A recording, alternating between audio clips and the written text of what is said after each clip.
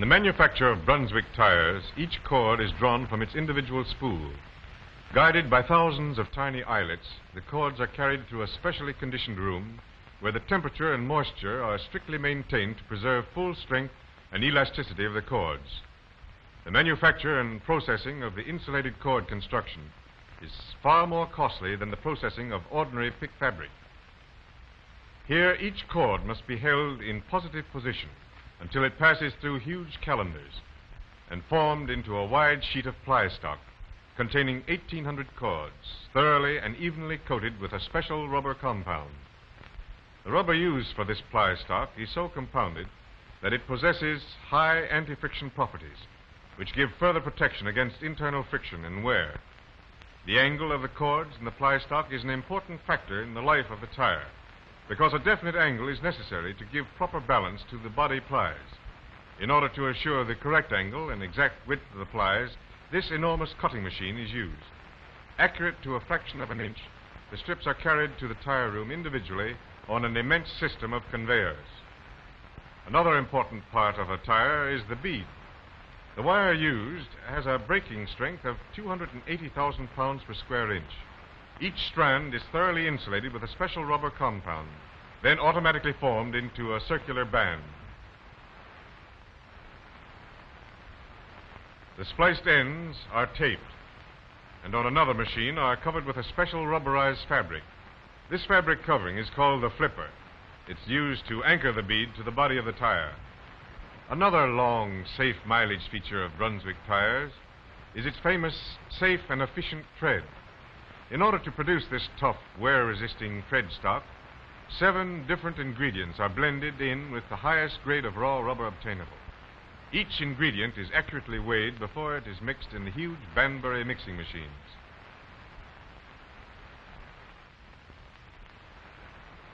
These machines mix 800 pounds at a time and then dump the batch to a conveyor belt which carries it to a series of large cylindrical rolls called mills for further mixing with additional compounds. These mills not only mix the rubber but knead it as well, much as bread dough is kneaded before baking.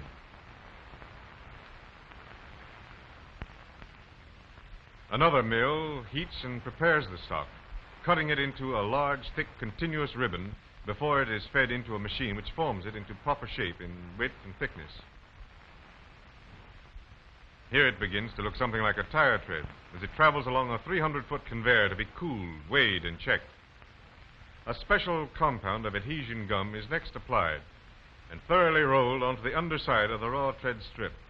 This layer later becomes a part of the double shock absorber unit, which provides the positive adhesion between the tread and the carcass.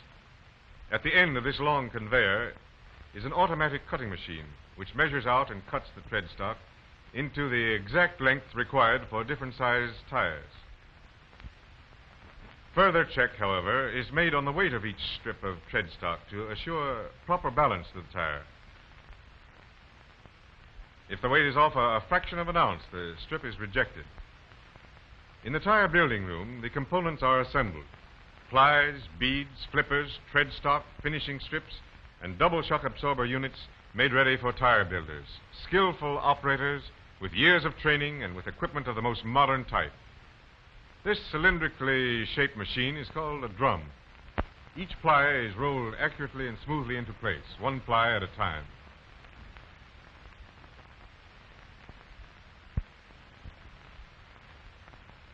A system of rollers shape the plies to the drum and press out all air pockets between the plies in order to produce positive union of all parts of each ply. After the second ply is rolled down, the beads are placed on each side. The flipper strips surrounding the beads are securely fastened to the edges of this second ply, and the edges of the body fabric are lapped over the beads, locking them firmly into the body of the tire. The additional plies of cord fabric are then added one by one until the carcass is completely built up and prepared for the tread stock. One of the most common causes of premature tire failures and blowouts is the separation of the carcass and the tread. In order to eliminate this hazard, Brunswick has developed the double shock absorber unit. That's the center unit being applied. It consists of 2 extra layers of cord material treated and coated with a special cushion compound, which not only ensures positive adhesion of carcass and tread, but also protects the body of the tire from high-speed road shocks by absorbing and distributing them over a wide area of carcass. Double shock absorber is an exclusive Brunswick feature and found only in Brunswick Super Service tires. The 2 black strips at the sides are chafing strips. They protect the lower side walls of the tire from rim chafing and keep the flexing action of the sidewalls evenly distributed above the point of rim contact. The thick, tough tread stock is next placed smoothly and evenly over the entire carcass, the ends spliced securely together. It is rolled firmly and pressed to the carcass by the rollers at the bottom of the drum.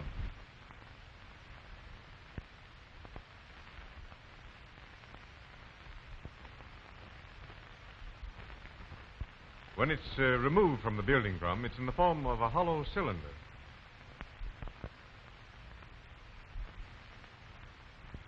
Doesn't actually look like a tire until it's shaped in the forming box. Now here the tire is prepared for the mold. A heavy rubber tube called a water bag is placed inside the assembled tire in the forming box.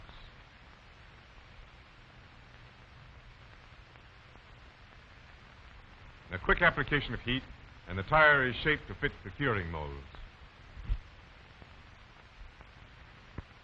In the curing of a tire, heat and pressure should be applied uniformly to the inside as well as the outside of the tire.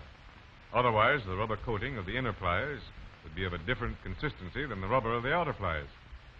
With the Brunswick hydro curing process, the tire receives a thorough, even cure throughout.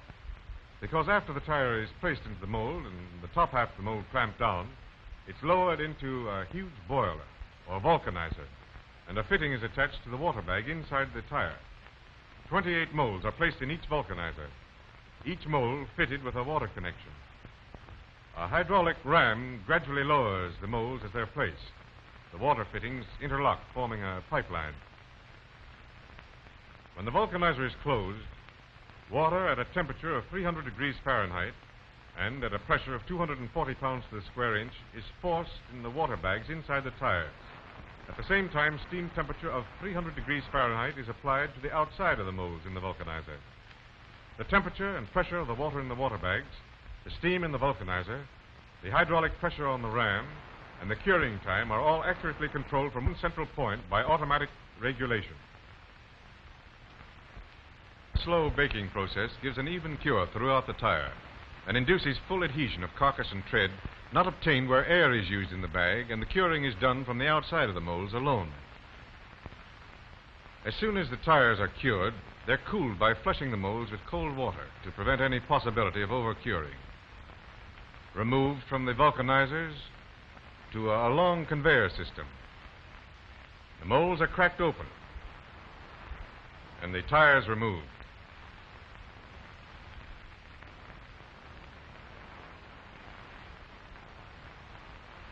In the finishing room, they're sprayed with tire paint, trademarked, striped, and balanced, then put through a rigid inspection test.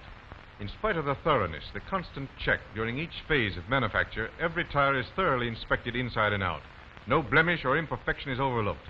Every tire must check with the exacting specifications set for it. Specifications set by one of the most outstanding groups of research engineers and chemists in the industry. In the research laboratory, there's a constant quest for the better than best. Day after day, the search for new developments and product innovations is diligently carried on. Anticipating the needs of tomorrow, new formulas, new compounds are developed in a miniature factory. Toy-like in comparison to the huge equipment of the plant, but exact in detail are the Banbury mixing machines, mills, calendars, and vulcanizers. Here, small experimental batches of rubber are carefully compounded, mixed in miniature mills, rolled into sheets on small calendars, and cured in tiny ovens. Samples of these cured sheets of rubber compound are tested for their strength, stretch, elasticity, and resistance to wear. Every new compound is also tested for flexibility and its resistance to heat, set up by friction. Ply stock is experimented with and studied just as thoroughly. Each component part receives its share of attention. Samples of cord are weighed and flexed on specially constructed devices both before and after they're conditioned in experimental ovens. Stretch and breaking points of cords are constantly being checked and charted on tensile strength machines. This laboratory checks not only experimental materials, but samples of all raw materials used in production as well. Sections of carcass and tread welded together or vulcanized by various experimental methods and compounds are flexed and tormented by specially designed flexing machines to determine their adhesive properties. Other tensile strength machines are used for a pull test to measure the number of pounds necessary to tear the tread from the carcass. This test proves the positive adhesion attained in Brunswick Super Service tires by the double shock absorber unit, not only on a cold pull test, but on heat tests as well. There's a section of the laboratory known as the torture chamber. It's aptly named, because a tire that will run this gauntlet of tire-destructing mechanisms and survive truly earns its right to be called one of the finest tires ever built. Here is a Brunswick Super Service inflated to a pressure 4, 5, 6 times its regular inflation point. Pressure is forced into it until it bursts. The men conducting these tests are protected by heavily insulated partitions. Pound by pound, water is forced into the tube under pressure, inflating the tire to 200 pounds or more until something must give. Under this terrific pressure, the steel bead snapped, but the tire itself did not blow out. Another device is used to test the possible injury to a tire as a result of hitting into curbs or road obstructions. A tire is mounted on a heavily weighted steel rim and dropped on an iron cleat. This is repeated many times, with the tire at many degrees of underinflation, in an effort to penetrate the protecting wall of the double shock absorbing unit. On the Sprague machine, the ordinary tire doesn't last very long, because here is a test that compares only with the continuous run at incredibly high speeds over the roughest possible roads for thousands of miles without a stop. The tires are forced against a large dynamometer wheel at carload weights. The rough surface provides traction for the tires, which pull against the dynamometer load. Heavy iron cleats fastened to the large wheel pound the tire incessantly throughout the run. For the equivalent of thousands of miles, these tires are driven on and on for days at a time. Imagine the heat generated in the tires with an incessant pounding of the cleats, and every part of the tire pounding and flexing about 2,000 times a minute. The heat of the run expands the air inside the tire, forcing even greater pressure against the dynamometer wheel. Under these conditions, an ordinary tire soon fails, but the Brunswick Super Service, when put to this test, proves definitely its resistance to destructive high-speed flexing by running continuously for the equivalent of 10,000 miles without failure. Comparative tests are made against competitive tires to determine the degree of heat set up inside the tires when run on the Sprague machine. Thermal couplings are used to measure the internal heat set up under varying degrees of speed and load pressure. And tires that are built with pick fabric plies show a much higher temperature under the tread than the Brunswick Super Service, with its insulated cord construction. Even when run in heat rooms, where the temperature is kept at 115 degrees, Brunswick Super Service tires have passed the Sprague test with no sign of failure. But the most dramatic test of all is the pile driver. Here, a heavily weighted steel wedge is suspended over the tire. Guided by smoothly polished and greased runners, it's drawn up a tall shaft to a height of 90 feet. And that's the height of a 7-story building. When this steel wedge reaches the top, it's released. And gathering tremendous velocity in its downward plunge, this destructive force strikes the tire with terrific impact, sometimes rebounding 30 feet or more. No ordinary tire can possibly withstand this pile driver test.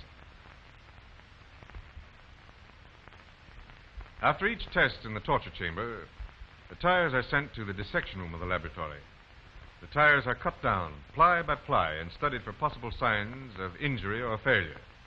If a tire fails, the cause of failure is immediately determined. But the final test of a tire is on the road. Under actual operating conditions, Brunswick is one of the few companies in the industry that maintains a large fleet of test cars and trucks.